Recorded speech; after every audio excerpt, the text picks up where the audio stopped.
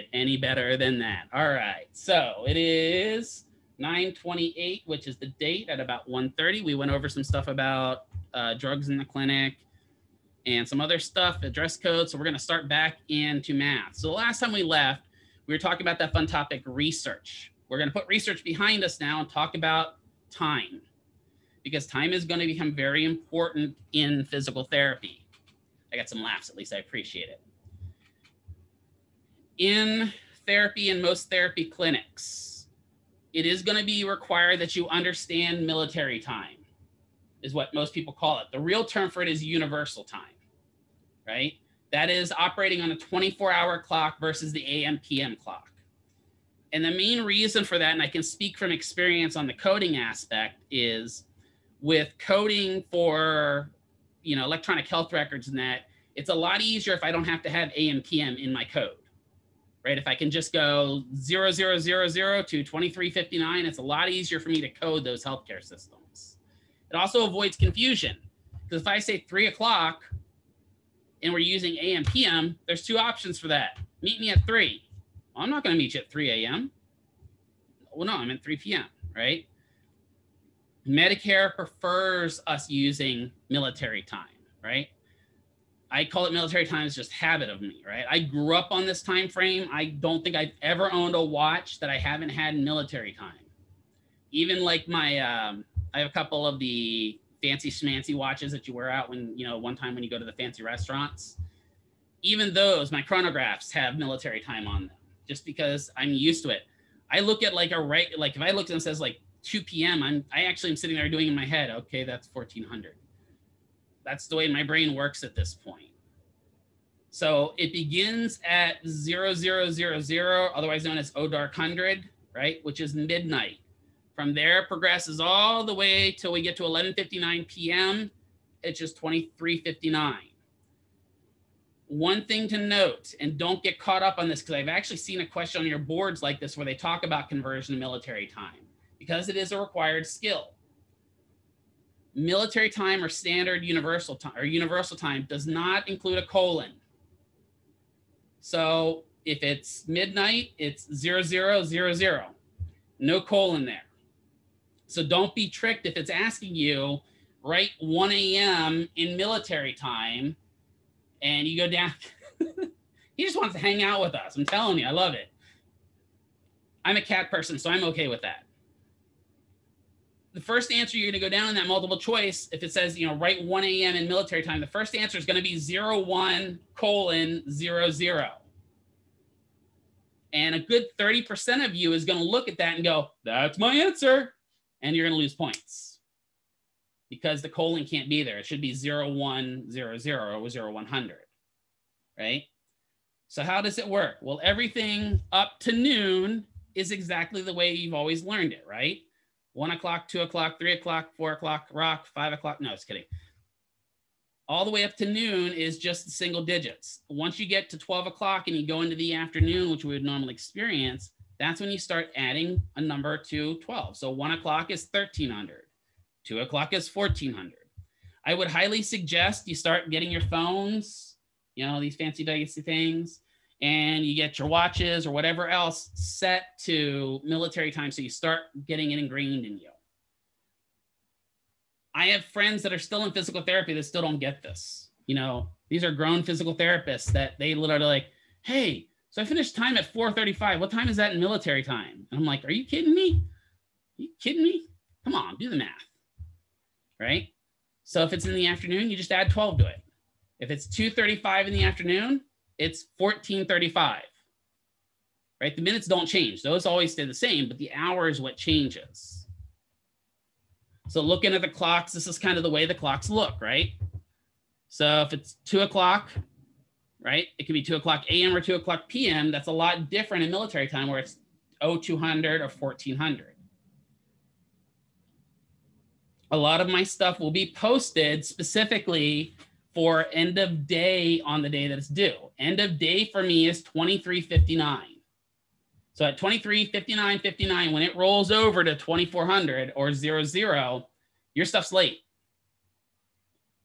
And don't come to me and go, oh, well, I've had this before. Oh, well, I tried to submit it at midnight, but I got behind. I've had weeks before that. I ain't giving that credit back. I'm sorry. Right? Don't wait until the last minute to get something done, especially with the fact that with the way Cox and Comcast and CenturyLink have been recently, with internet going up and down, left and right, sideways, don't cheat yourself out of that stuff, right? It's one of the reasons why I paid for a data plan on my phone for tethering, because I've had a couple times where I've tried to teach and my internet's been out because Cox decided that the sun was in the wrong horizon or something. I have no idea why Cox went down. They don't ever tell you, they just go down. And so I've had to have a backup internet. Don't cheat yourself out of that type of stuff. Know when your stuff is due. Make sure you understand when it's due. Most of us in this program use military time, but some of them may challenge you, put 2 p.m. just to see if it throws you off, right? So hours have 4 digits. 1 a.m. is 0100, 10 a.m. is 1000, anything to that effect. After 12, you're always going to add 12 to any time. So 2 p.m. becomes 1400. 5:36 p.m. becomes 1736. And when you're speaking it, it depends upon your stuff. You know, military, we have different terms for all of these. Like 1230 would be, you know, 0030, but it's also O dark 30 is what we refer to it in the military, because usually it's dark out at 12 o'clock. If it's not dark out at 12 o'clock, we've had a drastic shift in our polls and we're in trouble. What do you have to know for this? For your boards, you have to be able to convert. If I give you a question that says that it is 4:35 in the afternoon, you have to be able to know that 4:35 in the afternoon is 16:35. I haven't, so John asked if anyone's had problems with Zoom meetings, the internet going down. Sometimes it happens, John, sure. That's why I record all my lectures. That way, if you do go down and you get out of class and you're not able to get back in, you can always at least go back and watch it. I try to do that for you guys because sometimes crap happens. It just does, right? So even if something happens, I'll always have the recording up for you if nothing else. Roman numerals. This is silly. When I first looked at my syllabus for math and like, why do I have to teach Roman numerals? This is dumb. And then I remembered, oh, we do use Roman numerals. And I'll talk about why we do, right? So Roman numerals, funny, I actually did a poll once just on Twitter that I said that we need to stop teaching Arabic numerals in school, because why are we teaching Arabic numerals? And you'd be amazed at how many people actually agreed with me. And it just showed me how many people that follow me have serious bias. And I'm like, okay, those are the people I'm going to unfollow for now, right? Arabic numerals are what we've been dealing with forever. Zeros, ones, twos, threes, fives, sevens. That's Arabic numerals, right? It came from, you know, based in Islam and everything. You can go back and look at the history of math. You know, a lot of our math comes from ancient Islam and Babylonian teaching, right? Romans decided that wasn't good enough and came up with their own numerals, which are just nothing but letters. Thanks, Romans, right? And so we have to kind of learn them both. Why do we have to learn them both? We learn that we use Roman numerals specifically when we're talking about cranial nerves. And you're going to learn about cranial nerves soon enough in anatomy, right? This is a little breakdown on how to figure out, remember math sense, right? So this is Roman numeral 1 is I, or capital I. Most times you're going to see capital I for everything. 2 is 2, blah, blah, blah. When you get to a change in a letter where we now go from I's to 5 being a V, the number before it will be one number minus 5. So 4 is 1 minus 5. Why did Romans do this? I have no idea. There is all kinds of math theory and physics that if you go, or theory and ratios and stuff like that, you go back and you look at this, there is no logical reason why Romans did this. None. No one knows why they started doing, why 5 isn't 5 eyes, why 6 isn't 6 eyes. No one has an idea. They just did it, and unfortunately, we've been suffering through it ever since. So you just have to basically know how to kind of look at a Roman numeral, understand it, because again, this is kind of looking at how Roman numerals work, because this is where they're going to come into play for physical therapy, which is cranial nerves. right? Cranial nerves are the nerves that come out of the brain. They are very important to us because they help us with our most basic senses, right? So we have cranial nerves, olfactory, which means smell, right? And we know right now with COVID, one of the first, which is interesting, it's starting to show that COVID might have some brain effect too. Two of the first signs of COVID are loss of sense of smell and loss of sense of taste.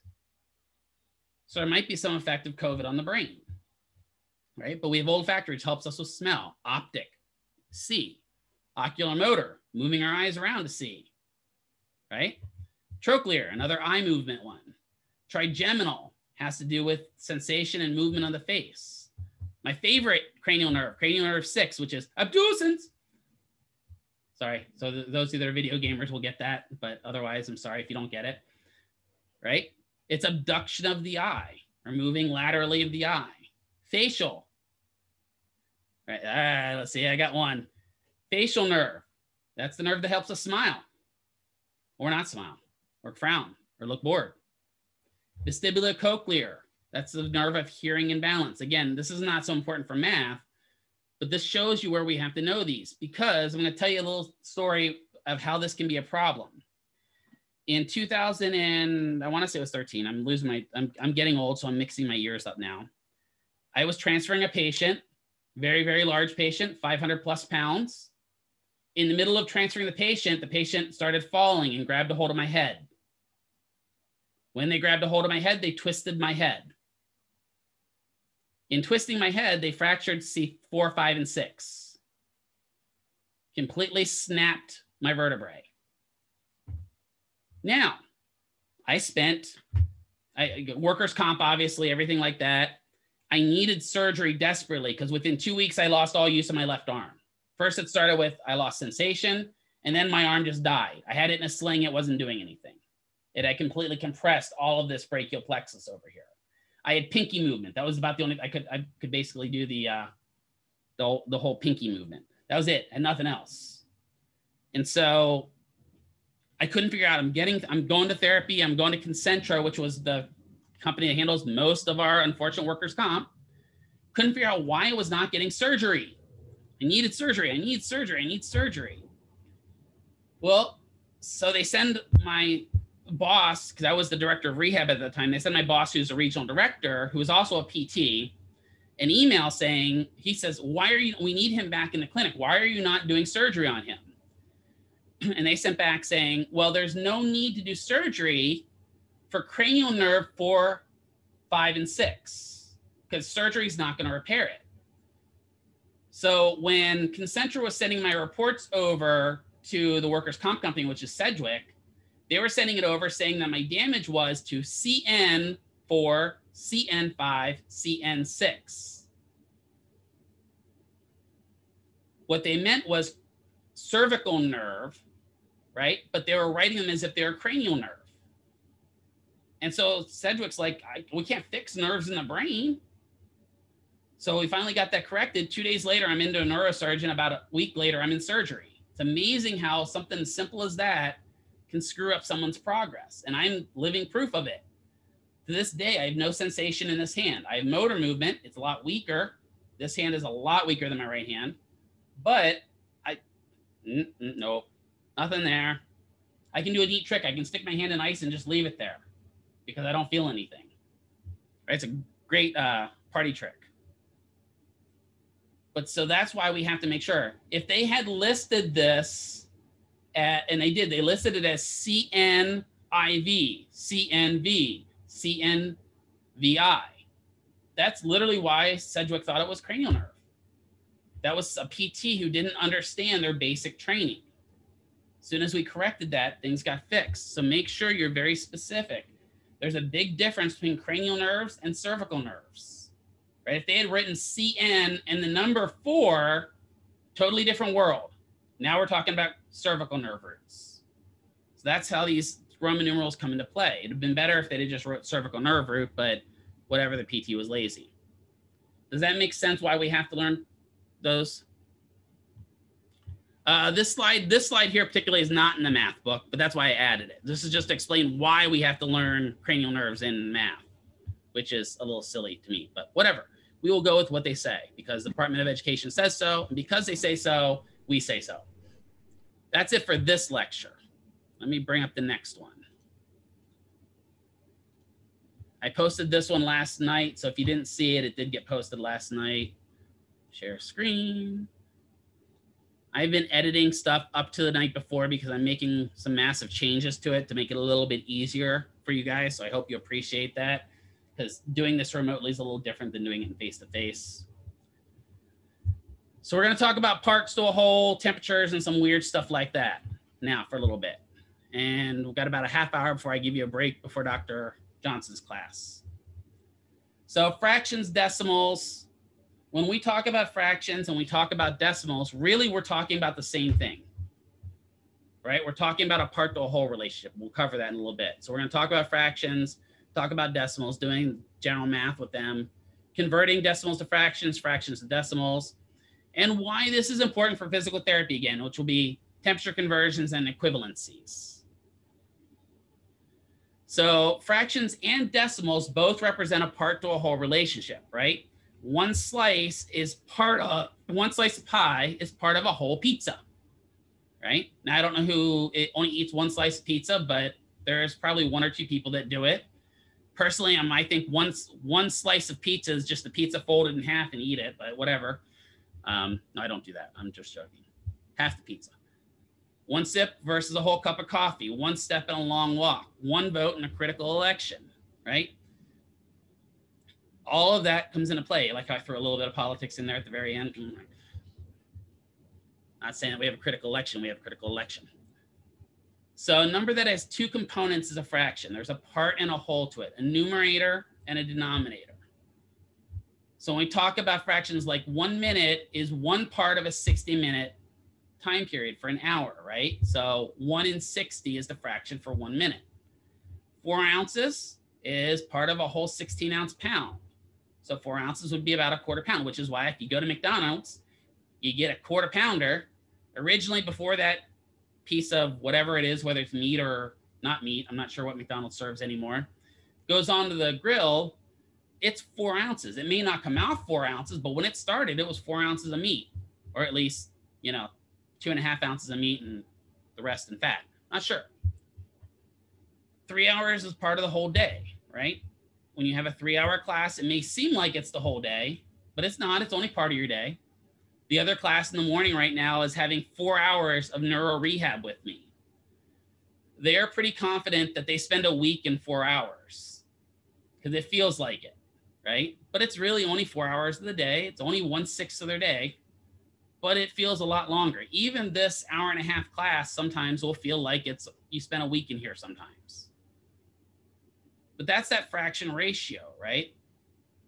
When you look at it, if you think about what you spend working, right? You normally, on average, you're going to spend about 8 hours of your day working, right? That's 8-hour day is kind of standard. So when you think about that, you're spending about 1/3 of your day working. Now, if you're in Vegas, you're probably also going to spend about a good quarter of your day driving to and from work because of traffic, right? If you're from where I'm from and you drove and worked in DC, you basically spend half your day between working and driving, and then that's it. You don't have anything else, right? But we spend a lot of our time doing stuff that isn't personal related. We really do. Right? We don't do a lot of personal enrichment because by the time we get through driving to and from work, we get through our hours of work, we get home, get dinner, cook, eat dinner. We have like 45 minutes of time before we take a nap and go to bed. Right? Our life, that's the way our life kind of works nowadays. We are conditioned to be basically nothing more than drone bees, where we work, and we work to get time off so we don't have to work. That kind of, well, we're not even gonna go into the theory of that, right? But we spend a lot of our time at work. Why is that important? Have any of you had jobs where you hated it? I'm sure a lot of you have. Yeah, right? So maybe you have it now. Pizza taco. I don't know where that came from. That sounds good. Maybe you have jobs now that you hate. When you spend 8 hours at that place, it doesn't feel like 8 hours, right? It sucks the life out of you. So that's why changing, I mean, you guys made a conscious choice to change your careers so that you can hopefully be in a field that is better. I will say I made that change. I made a change of careers and came to physical therapy. I don't really feel that I work a day in my life. Even preparing these classes, as much time as I spend doing this, I actually enjoy it. I find joy in my life again, which is kind of nice. You know, when I worked in IT, I don't really say I found joy, but I got paid, right? I made a lot more money in IT than I make here, but I hated life. Now I actually like life again. So there is something to having a better job, even if it's just nothing more than more rewarding, right?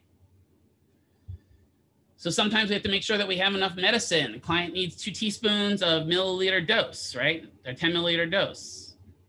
We may have to make sure that we have enough, right? You've all probably, those of you that have kids, have encountered that where you go to give them maybe a little bit of Robitussin or Dimetapp to calm their coughs down, and you reach up and you pull out that bottle of Dimetapp and you go to pour it out and it comes out and it's like a drip because you haven't checked it recently and you're out of medicine. Well, I may not have enough to treat it. It's got to go run to Walgreens, get you some stuff. But that 2 teaspoons or 10 milliliter of dose is only part of what's in that bottle, or should have been part of what's in that bottle.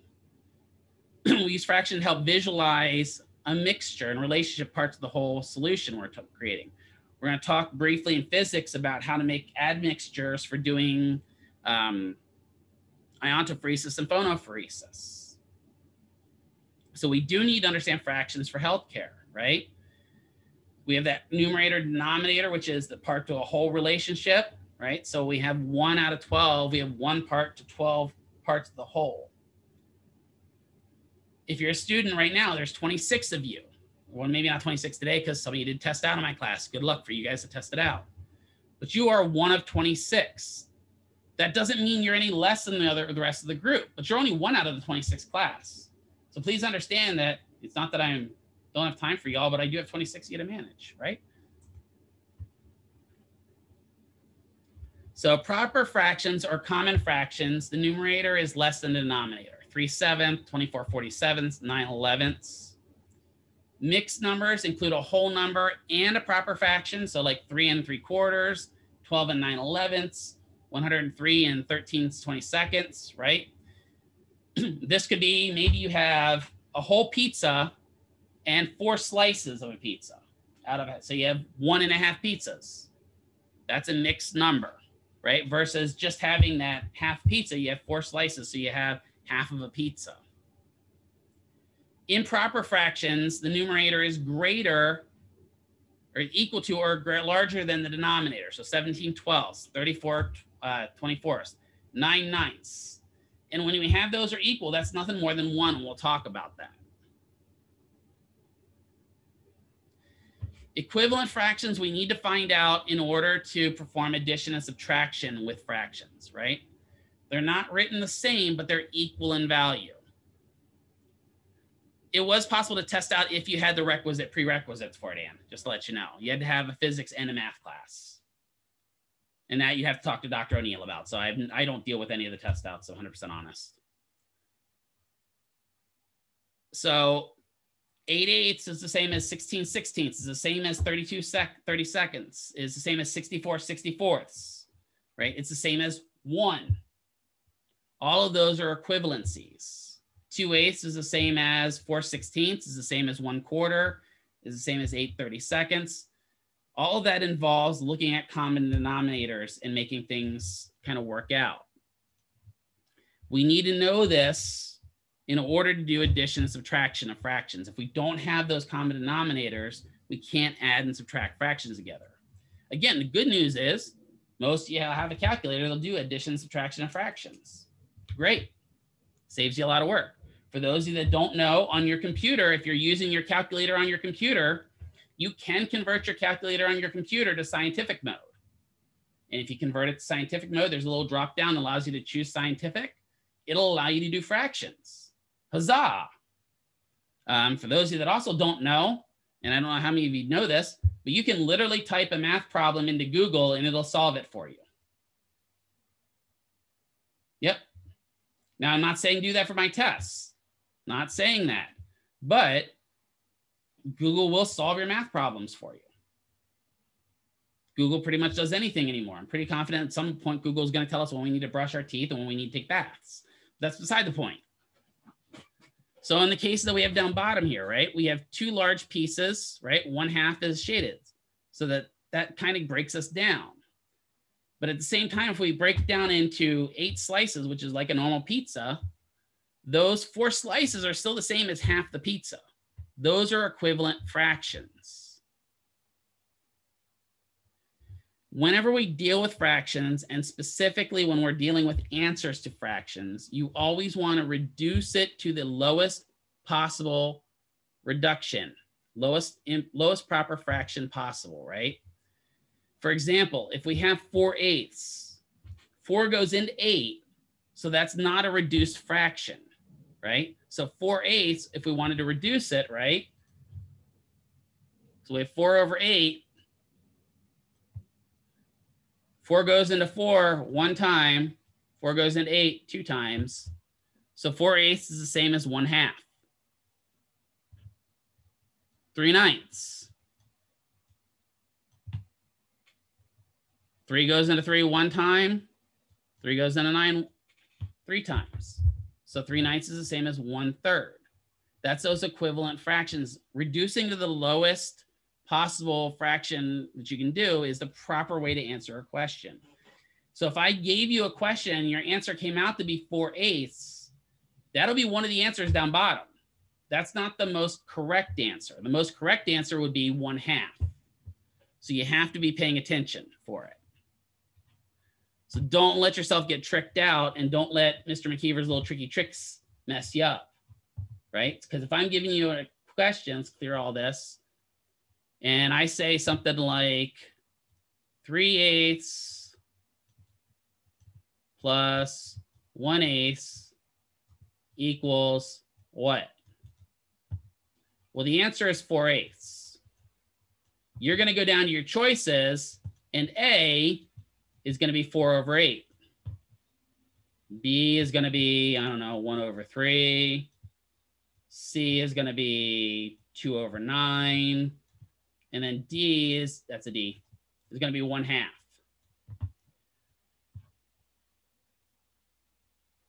Although this answer is technically correct, because the answer did come out to be 4/8,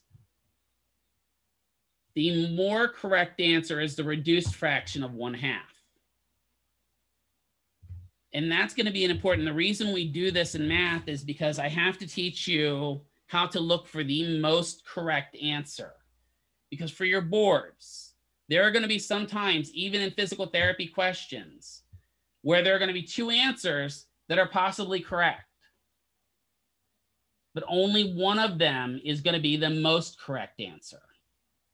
And you have to make sure that kind of leads you into reading your answers. If you don't read all of your answers and you just go with A, and this is, I mean, there's all kinds of psychometrician, which are scientists or psychologists that research numbers and testing, that'll say, if you put that 4/8 there, 33% of the class is going to pick 4/8, even if they know they have to reduce the fraction, because they're like, 4/8, I'm done.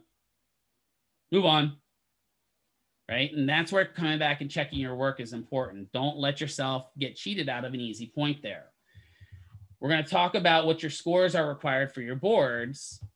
And if that was a board question, that could cause you the difference between passing your boards and failing your boards. And you don't want to let one question fail your boards. I've had it. I just had 3 students that tested in July that got a 599 out of 600. Imagine how you feel getting that score, because they feel that way, right? And like one of them goes, I changed 3 questions that I knew I shouldn't have changed. They didn't change one of those questions or PTA, and now they've got to sit and wait till October. So don't let simple mistakes like that mess you up.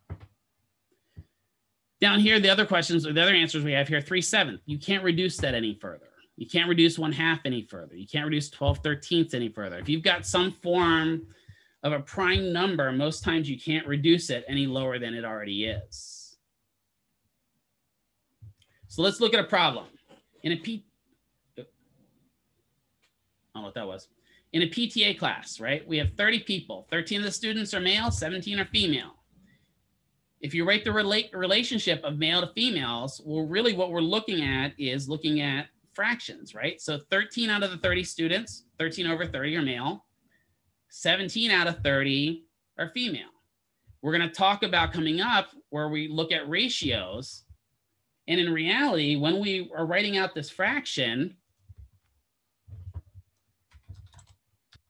that's the ratio of male students is 13 to 30 and 17 to 30 for females. Ratios and proportions aren't that much different than fractions. But when you say ratios, it messes everyone's brain up, almost like when I talked about doing basic algebra. Somebody starts saying basic algebra and people's heads explode, right? But ratios are nothing more than fractions. I can just as easily go back here and get rid of that colon and put that, and I got the same thing. And nothing against, but fractions are nothing more than divisions. So all math, it's like I said, much like the area that I'm from, almost everything in math is relative. Some of you will get that. It'll take you a little bit. It's okay. All right, there we go. I see some smiles cracking in there, right? So we got 500 capped medicine cups are used daily at a long-term facility, and 1,000 uncapped medicine cups are used daily at the same facility. What's the capped to uncapped ratio? Right? This is looking at that ratio. So we have 500 that are used that are capped, 1,000 that are uncapped.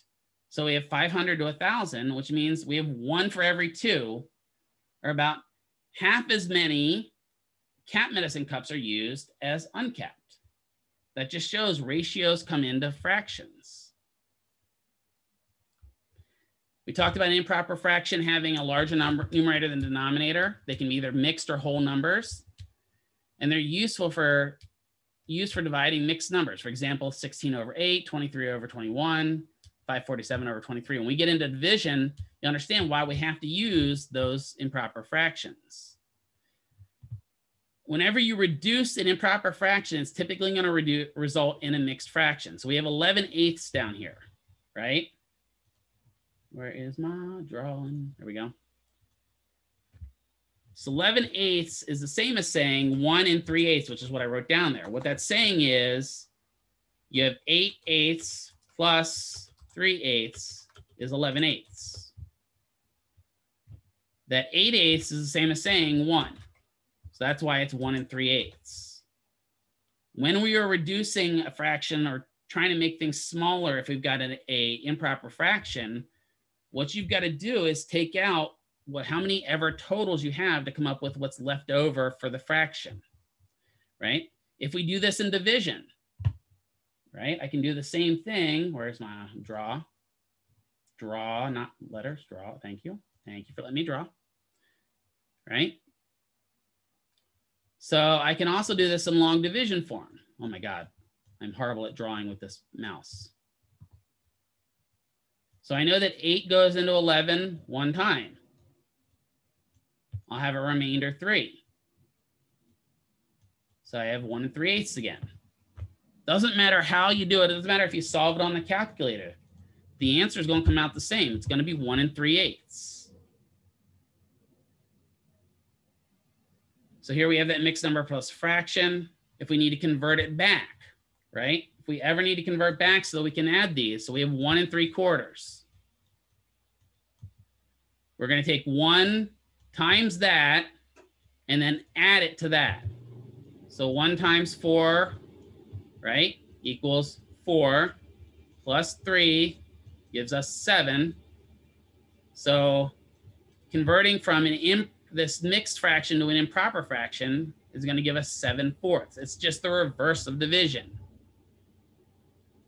I know it says just the verse. I know some of you are like, I hate math. We'll get through it, I promise you.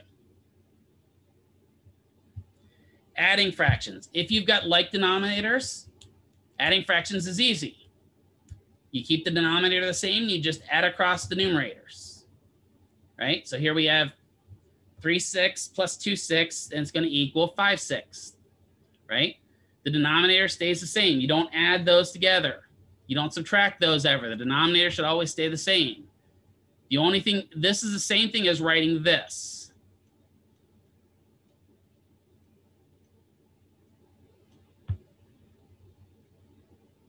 It's really the same thing. The denominator is never going to change when you're adding or subtracting unless we have to reduce. So if we add things together and it comes up to an improper fraction, like it says down here, we got to reduce. Always be thinking of reducing the smallest possible number for you. It makes things easier in the long run. It also is the more correct answer. If we have mixed fractions, we're going to add the whole numbers together, and then we're going to add the fractions together, and that'll give us our total answer. So here we have 14 2/8 plus 7 1/8. Well, we can do it any way we want. This one chose to add the fractions first, right? Because that was the way I was thinking last night. So 2/8 plus 1/8 equals 3/8. 14 plus 7 equals 21. So we combine them, and our answer then would be 21 3/8.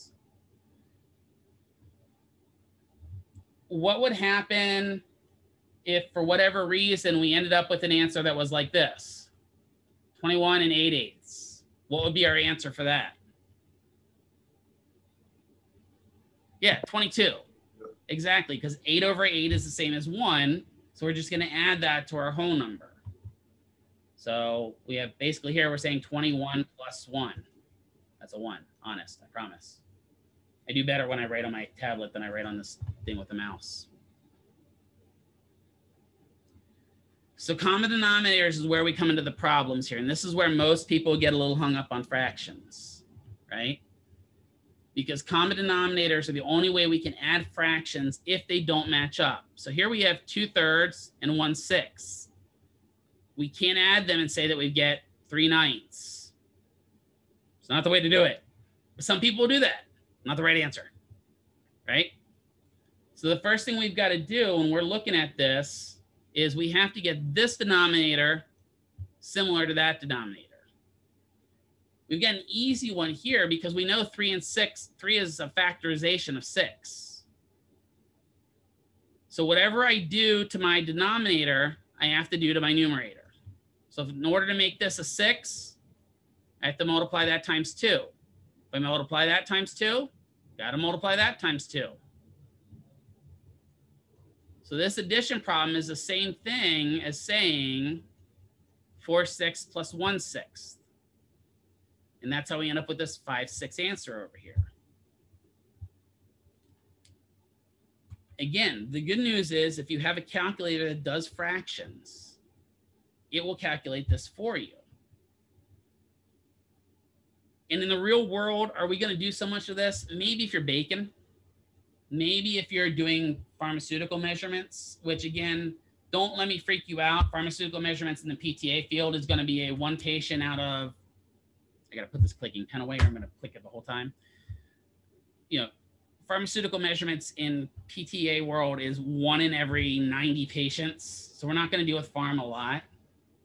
But the problem comes is when we have to deal with it, we don't understand how to do math. How many of you have ever gone to a McDonald's or a Walmart or a Target and their systems have been down and they had to hand check you out? Anyone ever encounter that? And the person's sitting there and they're like calculating it on the little hand calculator or the old style ticker tape. And you give them a 20 and your bill is $19.99 and they can't figure out how to make change for it. Right? Or worse, like your bill is $19.05 and you give them $20.05, thinking I'm just going to get $1 back. And they're like, change. No, that's why I gave you that 5 cents, right? Math is definitely not a strong suit. And actually, if you look at the United States, I think we were ranked something like 36 in all countries in math or something stupid like that. We're not exactly a math-oriented nation. What we are really oriented on is incarcerated people. I guess that's the type of math too, but it's evident when you're out in the field. It's amazing how many people just can't do math. I always find it amusing because I used to live up in Pennsylvania. I used to go to Canada quite a bit. See the Americans that went over the border and saw how cheap gas was in Canada. Like, oh my God, gas is only like 79 cents a gallon. Not realizing it's 79 cents a liter. And then they get their bill and they're like, I don't understand. How's it so expensive? Well, because you're measuring different units. That's where this math comes into play. You have to be able to do this to do most of this. Now, the good news is, for most of you guys, I saw most of your testing and scores. Most of you, math seems like common sense to you. So you'll get through this. This will be fine, and it'll be physics that'll hang you up. I'm okay with that. So here we have some difficult common denominators, right? So we've got 13 and we got 4 as our denominator. Oh, God. How do we find a common denominator? Well, we can multiply the two together and come up with a common denominator. Right? So if we have these, if we multiply 4 times 13, we know that a common denominator of both of them would be 52. So then we have to go back and convert both of our fractions to a over 52 fraction. So in order to get 3 over 13 to 52, we have to multiply that times 4 and our numerator times 4. So that's going to give us 12 50-seconds. I don't know what that was. That was really badly drawn.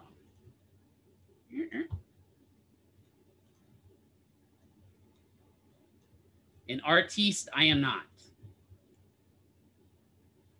And then if we have 1/4, in order to get that to 52, we have to multiply both times 13. So we end up with 13 50-seconds. Now we have common denominators and we can add these together. And that's how we're going to end up with this answer over here of 25 50-seconds. Now, can that be reduced at all? Yeah, no, 22 50-seconds, 25 50-seconds can't be. What if instead the answer came out and it was 26 50-seconds? Could that be reduced? And I'm getting some nods. I like it. I've just got Anne's smiling face at me from her picture. I love it. She just makes me feel good. She's smiling back at me. All right, 26 over 52 definitely can be reduced to. What can be reduced to? Yeah, 1/2, right? Even if we had something like 28 50-seconds, we know that those are both even numbers, so we can, I'm sorry, Riley. Sorry, I apologize. Again, I got you by the last name. It'll take me a little bit. I apologize. I will break that. Just keep beating that into me, and eventually, like, you know, a dog, it'll hit. Maybe just change. Mr. McKeever, I'm not Ann. I'm Ann Riley. Okay, got it.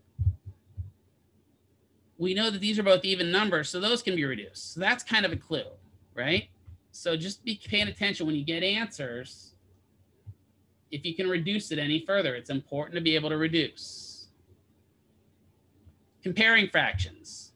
This is where we kind of look at if things are larger or smaller, right? If somebody says to you, I'll either give you half the pie or 2/8. I've done this to kids. I used to do this to my brother all the time. Tell you what, if you give me that $1, I'll give you these 2/4. And just think about it. You've got 2 things to that 1 thing you had before. Anyone ever do that to their siblings, or is it just me that was mean to my siblings? Right? And he'd be like, oh my God, I'm getting 2 things? Sure. I'm like, right? Until he started learning to do fractions. Then he realized that was stealing money from him. And then it got less fun. I couldn't play him anymore, right? So if we're looking at this, which is larger, 1/4 or 3/8, now I can mentally look at that and do that in my head. Not everyone can.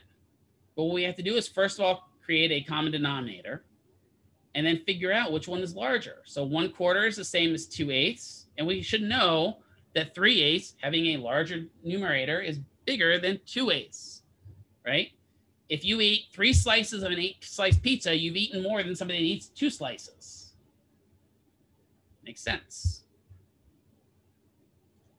I keep relating it to pizza because I haven't had lunch yet. I was the older brother to my little brother, yes, but I was like, because I had 2 older brothers than that, and they did the same thing to me, so it was just passing along. Subtracting fractions. Well, obviously the same thing applies here. We first of all have to make sure we have common denominators, and then we're just going to subtract the numerators from each other. So in this case, we have 7/8 minus 2/8. Our denominators, again, in addition and fraction or subtraction, are always going to remain the same. We're just now subtracting those top two numbers from one another. So 7 minus 2, we have 5/8, right? Here we have 3/9 minus 2/9. Denominator stays the same. We subtract our two numerators from each other. We got 1/9. Here we have an improper fraction, right? So we have 25 3/4 minus 20 1/4. Well, this is where we just kind of divide it up, and that's what's kind of looking like over here. We're splitting up our whole numbers from our fractions. So we subtract our whole numbers from each other. So 25 minus 20. Let me get my little eraser out here. The eraser doesn't work unless I make the noise with it. Right? 25 minus 20, we got 5 left over. If we subtract 3/4 from 1/4, we technically would get 2/4, right? But 2/4 is the same as 1/2, so we have to reduce it. So let's say we've got, let's do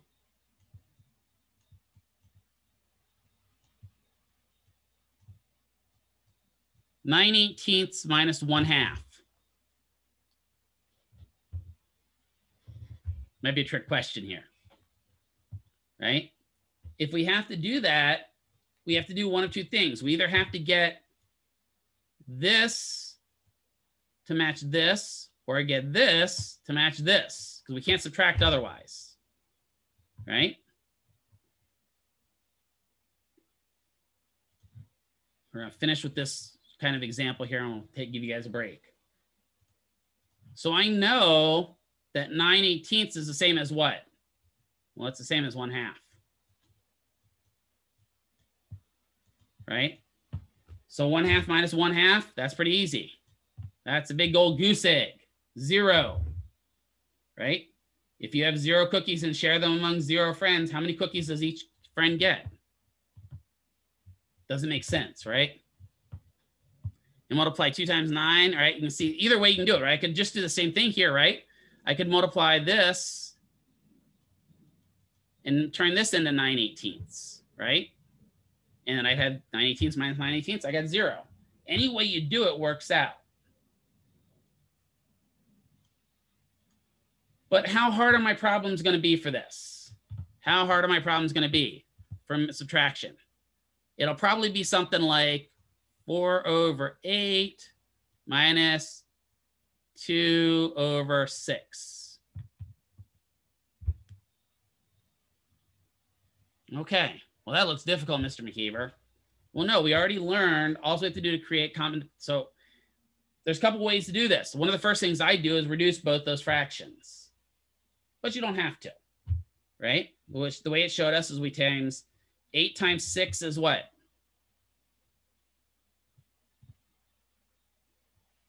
Eight times 6, math.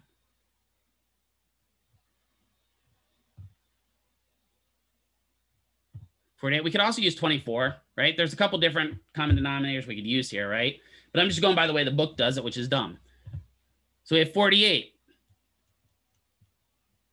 In order to get 8 to 48, we had to multiply that times 6. So we have to multiply that times 6. So we have 24, 48. 48 down here, we had to multiply that times 8. So we multiply that times 8. We have 16/48. Now we can solve the problem. That would not be the way I would do this problem, though, because that made a lot of extra work for me in big numbers. I'd look at this first and go, 4/8 is the same as 1/2. 2/6 is the same as 1/3. Now I have a lot smaller numbers to work with. That makes my life a whole lot easier, right? Now I'm good. I could even theoretically, if I was actually looking at this, I know that's half and go, oh, well, half is 3/6. And go 3/6 minus 2/6 and get my answer. There's multiple ways you could do it. Any of those ways work. Even adding in your calculator works. I'm not very picky unless it comes to pizza, and then it's only cheese pizza. I'm very picky about my pizza. Don't really care what type of pizza. It just has to have cheese on it. That's all I care about. Pineapple and ham does not go on pizza. Just saying. I don't care what you say. Pineapple does not belong on pizza. Pineapple is a fruit. It belongs in salad. Thank you. Thank you. Will you use a calculator on the boards? The good news is most of your math questions, because I'm gonna stop screen sharing here so I can give you a break here. There's not gonna be a lot of math questions on your board. The most math questions that'll be on your board is gonna be about time. And you really don't need math calculator for that. You can scribble that and answer that one. Why we have to do math is because the Department of Education says we have to do math. Sorry, gotta listen to the Department of Education. We'll get through it. Pizza's pizza for me. Oh yeah, I agree with that, except if it has pineapple. I'm gonna stop